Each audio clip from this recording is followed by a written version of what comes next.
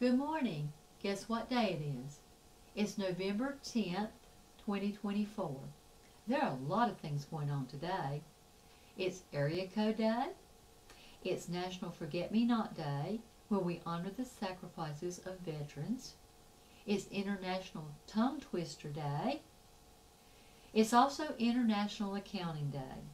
It's a day to thank those who keep up with our financial records. Most corporations and businesses and some individuals hire accountants to take care of their finances. Wouldn't it be nice if we could hire an accountant to give an account for our lives? 2 Corinthians 5:10 says, "For we must all appear before the judgment seat of Christ, that everyone may receive the things done in the body, according to what he has done, whether good or bad." So, this is not the only place where we're going to have to give an account. There is another place we have to give an account, in the next life.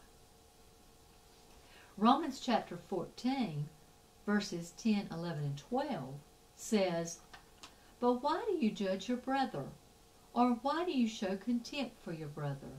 For we shall all stand before the judgment seat of Christ. For it is written, 'As I live, says the Lord, every knee shall bow to me, and every tongue shall confess to God.' So then each of us shall give account of himself to God." So how are your books today? Are they in order? Or do you have a fake set the world sees and a hidden one you wouldn't want people to see?